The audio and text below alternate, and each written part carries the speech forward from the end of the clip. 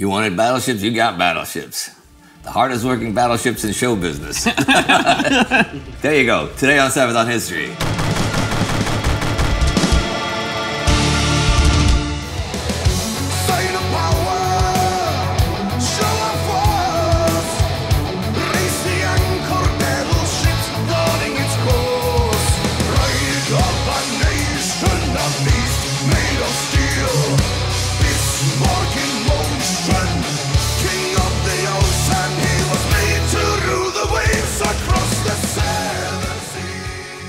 You could say there's a bit of a battleship craze going on with Sabaton and Sabaton fans. I mean, Dreadnought, Bismarck, songs where you can really feel the unstoppable force of thousands of tons of steel cutting through the waves of the oceans.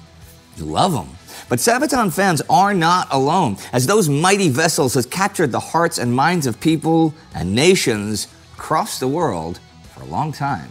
Back in the late 19th and early 20th century, the battleship craze was truly a global phenomenon. The age of wood and sails, of muzzle-loaded guns and well-timed broadsides had clearly come to an end. Now arose the heavily armed and armored battleships with turreted guns and whose increasingly complex mechanics and design cost a fortune to build and to maintain. But every seafaring nation, everyone who wanted to have a presence on the high seas, needed such a ship. And not just the major powers in Europe. There were naval committees in South America, in Asia, in Australia, lobbying to invest large parts of their nation's budgets into building these steely giants. Of course, everyone was well aware that the main purpose of the battleship was warfare. It was a power factor that was able to dictate the course of battle on the high seas. But at the same time, it represented the ability of a nation to design, build, finance, and maintain such a giant. Each commission became a spectacle and was publicly celebrated as a major achievement, a milestone in their national history, and was generally met with an outpouring of patriotic fervor and national sentiment. And by naval tradition, a new ship was to bear a symbolic name, one that not only represented the culture behind it, but also personified the ship's identity. It's also important here to remember that ordinary people played a direct role in the financing and building of such a battleship through donations and labor, and hundreds, if not thousands, of their sons and their brothers would serve on them. So a battleship represented the fate of a society in more ways than one. The Austro-Hungarian battleship Viribus Unitas was to reflect the unique multi-ethnic and polyglot nature of the Habsburg Empire. Commissioned in 1912 through the lobbying of Archduke Franz Ferdinand's naval club, Viribus Unitas was to use the diversity of the empire as a strength and represent all the peoples of the realm through service on the capital ship. However, the extremely strict social hierarchy still remained, since the Germans and the Czechs serving on the ship usually came from industrialized parts of the empire. It was also reflected in their duties. They were the engineers, the specialists with the telegraphs and electronic equipment, as well as manning the main guns. Next in line were the Hungarians, responsible for the secondary guns and the torpedo tubes. The lower decks were the workstations of Croats and Italians. Interestingly enough, despite them actually hailing from coastal provinces, they were generally trusted the least and had to work with stocking, storage, and stuff like that. The same often went for other minorities like the Romanians, Slovaks, and Ukrainians. From the outside, living and working on a flagship was usually seen as an honor, but living with over 1,000 people in a military environment in such a confined space was fairly harsh as well. Discipline was rigid, punishments could be severe, and the flagship of a nation had to be kept spotlessly clean at all times. On the other hand, such massive ships offered many daily customs and routines to keep the men fit and spirits high. Sports were common, but there were also often libraries, gramophone rooms, and even cinemas. A capital ship's mere existence could also have far-reaching consequences when it came to foreign policy. Just the announcement of its development could suddenly enhance a nation's strategic and its diplomatic position in the world. every seafaring nation would have to react, to either build their own battleship in order to compete, or, if they were unable to do so, find other ways to challenge that sudden shift in power. It's a bit crazy to think a single battleship could make or break alliances, but the sea lanes are the world's lifelines. One nation that knew this all too well was, of course, the island nation, Britain. Back in 1915, a full year into the Great War, the British Admiralty made the urgent request for a new battleship, one that was to be based on the sturdy and reliable Queen Elizabeth class, but upgraded with the newest developments in naval warfare, like underwater protection against German torpedoes. Designated HMS Hood, the new capital ship's hull was 60 meters longer than most major vessels at the time and was also much heavier. From HMS Dreadnought to HMS Hood, there was a 130% increase in displacement tonnage. A lot of this weight came from the massive armaments. Outfitted with 8 15-inch guns, 12 5.5-inch guns, and 10 torpedo tubes, its firepower was nothing to laugh at. Yet, battleships needed to walk a careful balance between the big three. Firepower was one of the three, but only one. The other two were armor and speed. And when it came to speed, Hood was incredibly fast for its time, able to reach 32 knots at top speed thanks to 4 geared steam turbines. But when it came down to armor, that was Hood's flaw. The Battle of Jutland in 1916 was one of the few actual major naval engagements during the Great War, but it had a much larger impact than many might think. That engagement in the North Sea ended with the loss of 3 battlecruisers and nearly a 4th, which was a huge shock to the British Admiralty. One that was certainly downplayed and hidden from the public, yes, but shock nevertheless. It was argued that Hood needed to be better protected if she wanted to be more than a battle cruiser. The designers were quick to increase the belt armor to an angled maximum of 305 millimeters thick hardened Krupp cement. But they were never sure that this would be enough.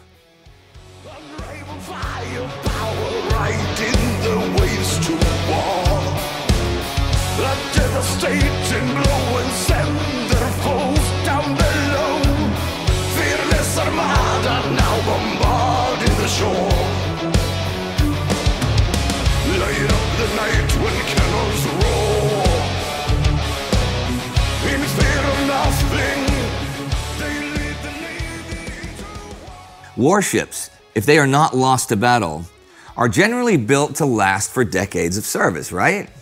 However, with steady advances in naval technology, there's always the risk that a battleship could be suddenly made obsolete. So sooner or later, the nation had to invest in modernizing even their most advanced capital ships. For example, boilers and engines needed to be replaced by lighter and more efficient ones.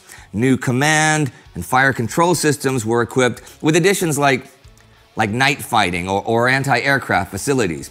Innovations like damage control systems, emergency flooding and pumping systems were also of concern should the worst-case scenario arise.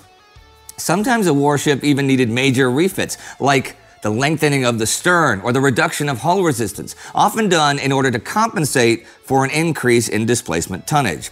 Turrets might also be replaced to allow for a higher elevation of newer guns. HMS Hood was scheduled to be modernized again in 1941, but met her fate in a duel with the mighty German battleship Bismarck in May that same year. Hood was simply incapable of withstanding punishment from an enemy vessel that was armed to the same standard as she was. According to the doctrine of the day, battleships had basically 2 jobs in battle. Either dominate smaller fleets by their superiority in range, armor, and speed, or slug it out with a ship equal in size and power. You know, fast cruisers and torpedo boats could defend a coastline or home waters quite effectively, but they did not guarantee a place among the world's major players. For example, the Netherlands, though not considered a major force on the continent, still reigned over an overseas colonial empire in the East Indies, right? The Dutch Royal Navy could not go toe-to-toe with a major European navy, but by building HNLMS De Zeven Provinciën in 1909, they could still dominate the local Asian navies for the time being. The Russo-Japanese War provided a stark demonstration that European nations' navies could be overwhelmed. The Japanese were actually in the process of building their own new flagship at the same time the British were building Hood. Battleship building had always been an international process. It was rare that one nation was able to provide everything necessary to complete such an endeavor, be it design, construction expertise, or just a sizable dockyard. In fact, all 8 of the earlier Japanese battleships had been built in Britain and mirrored British standards and British equipment. By the time of the Great War, though, Japan's politics were pretty rapidly changing. Still riding high from their victory in the Battle of Tsushima back in 1905, many Japanese naval men in the teens had dreams of grandeur and an empire of their own in the Pacific. And to realize that dream, they needed their own independently made battleship. Nagato, named after one of Japan's ancient samurai clans, was to lead the Imperial Japanese Navy into the future. With a big budget increase, they made sure that both vertical and horizontal armor would guard the length of the ship's magazines and the machinery spaces, with 30 centimeters of segmented armor and layers of high-tensile steel plates. It was even tested with a full-scale model in which they detonated 200 kilos of explosives to confirm their calculations. Nagato was supposed to play a major role in the all-deciding battleship-on-battleship clash that would win any future naval war, so it had to be as advanced as possible. It was finally completed in 1921, just before the Washington Naval Conference, which set limitations on tonnage and discussed naval disarmament. The anything-goes approach was to be abandoned, since such an arms race not only led nations to the brink of war, but clearly also towards bankruptcy. With some grumbling, the Japanese signed the Washington Naval Treaty, so Nagato remained the main battleship of the Imperial Japanese Navy until the commission of the Yamato in December 1941 during World War II. So much like Hood, Nagato was constantly overhauled and modernized to continue to lead the Navy for those 2 decades. Faster, stronger, better protected. As long as peace lasted, she served as a typical flagship. Nagato visited foreign nations, fired salutes, and became diplomatic ground for politicians to debate the future of the nation, all while waiting to be unleashed for that for which she was built. Yet, ironically, when it did come down to fighting over the future of Japan's influence in the Pacific, the age of the battleship had come to an end.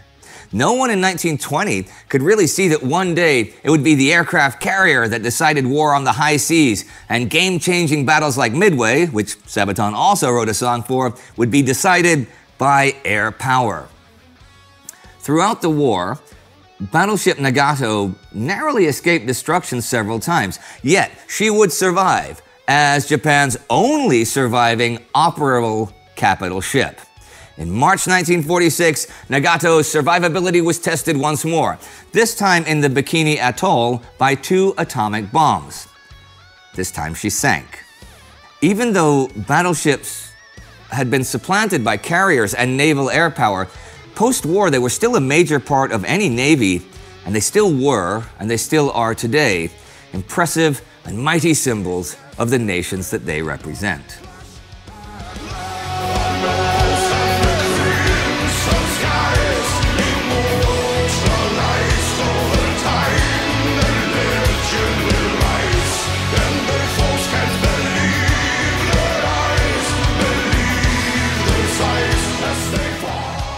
Okay, battleships. Now, you guys... They're very interesting. They are, but you've been aboard a lot of battleships just because people take you there. Yes, and there are a few around that you can visit. Yeah. And I find them quite interesting. I mean, the size of them. Yeah. That there's so much to experience. Yeah. You can walk around. I mean, we get to a lot of various museums, and you walk around and okay, here's a tank. Okay, but the tank is relatively small. I mean, when you go into it, you're like, okay, there's not much. You see what you see in front of you, and for the aircrafts, it's mostly the same unless they have a huge cargo hold. But most of the time you don't see so much interesting. I mean, it's the cockpit where there's a lot of interesting. Yeah. And the rest of the plane is normally not that interesting. Yeah. So, but the thing is, when you get into a battleship, you find a lot of different, because they are so huge. Yeah. And you walk around and like, wow, what is this? And what is this? And how does this work? And the guns especially are gigantic to stand next to, you know. Yes. I know we've talked about you were on the Battleship Texas, which I had to go to as a child. We mentioned that in one episode. How many different battleships would you say you've been on, if you can remember exactly? Okay, there aren't so many battleships that we have been on. Yeah. I mean, but there are various destroyers. Okay, sure. And submarines. And there is... I've been aboard at least one carrier. That would be the USS Midway, wow, cool. San Diego. Yeah. Which I find very interesting as well, because... Yeah. I've never been aboard a carrier. I've been aboard battleships. Being aboard a carrier is... Wow. Yeah. That was like one of my all-time favorite ideas for where a Sabaton should be on an aircraft carrier. But even when you think like of the World War II carriers, which were obviously smaller than the ones today, it still hold like 150, 200 planes. You know, that's they're huge. Yeah. Well, and you can see why that took over from the age of the battleship, although very unwilling to a lot of people. They didn't want to give up their battleships because, like we say, it's the symbol of might and of power. It's got the big guns. Aircraft carriers don't have the big guns. Nope. You know? But they have a lot of planes. They have a lot of planes. That's true. Now, as for battleships, do you ever think that maybe in the future battleships will be specifically involved with Sabaton in any way? I mean, we have a lot of songs with it, obviously. Yeah, sure, yeah. And we have done a lot of stories with that. And yeah, I mean, of course, I want to bring a battleship to the stage. That's what you want to do. But they're quite size. See, I was thinking that might be the limitation, would be the size. We managed to bring a tank to the stage. Yeah, but you didn't have to fill the arena with water to bring the tank to the stage. Oh, you would do a battleship not in water, if you did a battleship. Oh, yeah. I haven't really fully figured out how we're gonna get a battleship in there, but I really like to do it. That would be... I'm trying to picture it in my head. I'm trying to picture how remarkable that would be to have a battleship. The tank works pretty good. Yep, it does. And we brought a couple of other things onto the stage over the years as well. So, and... whose idea was the tank? I think the whole idea started with me saying in an interview that we're going to bring a tank onto the stage. Okay. And people held me to that. Yeah, and eventually we had to do it. Yeah. Okay. And when we had Hannes, when he joined the band, I asked him for the size of his drum kit. And he's like, why? Because I'm building a drum riser for you. And he's like, oh, it's like that and that and that. Okay, thank you. And he's like, how's the drum riser going to look like? You wait and see. What did he say when he first saw it? He said, wow. Yeah. I think everybody said that when they first saw it. Can we get some photos? And there's Hannes. Look at that. That's beautiful. Well, now, obviously I'm wearing this because I'm a sailor today and stuff. And the same with the hat. Tell me, what's the story behind that hat? Okay, so this obviously belongs to one of the crew members of the tour. Okay. Who was... obviously. Not obviously, but for the people who came to the Tour to End All Tours and they watched the song Dreadnought, there was a sailor showing up and looking out. And if you, we had on the video screen behind us what he was looking at, you know, in the binoculars. We wanted this to be, you know, presented in the crowd as well. Sure. But in front of the tour, we couldn't produce enough of them to hand them out on the tour. To just give them out, that'd be awesome. We would have done it, but we couldn't do it. We did the masks for Attack of the Dead Men. Yeah, that's cool. And it would have been cool to see the whole audience like sailors, but maybe that happens some other time. Yeah, I think they're really cool hats. I'd love to see a whole Sabaton audience in those, you know? And... that made me think when you were talking about the video. When you did the video for Bismarck, I know we talked about the filming of that. What did you actually film that on? I forgot. I can't remember. It was on a fishing boat. Okay, it was on a fishing boat. Yeah. So a very cold one. It was I remember that part. Freezing. I remember that it was cool. And it had not so much space to go inside and get warm. Right. So we were quite freezing. But that was in southern Europe, wasn't it? Wasn't it near Turkey? It was in Turkey, okay. And but it doesn't matter because it was still super cold. Cold is cold wherever you're cold. Yeah, yeah. And was Tommy even cold? Of course, because Tommy's usually never cold. I mean, in France he was wearing just that corduroy thing. It was like 2 degrees, you know. But yeah, he's the ice wolf from the north. He was also cold. I promise you that. Sorry, Tommy. Sorry, Tommy, to make fun of your ability to withstand the cold. Well, that seems to be about it for today, right? Yep. So say goodbye to everybody. Goodbye, everybody, and thanks for watching. See you next time on Sabaton History.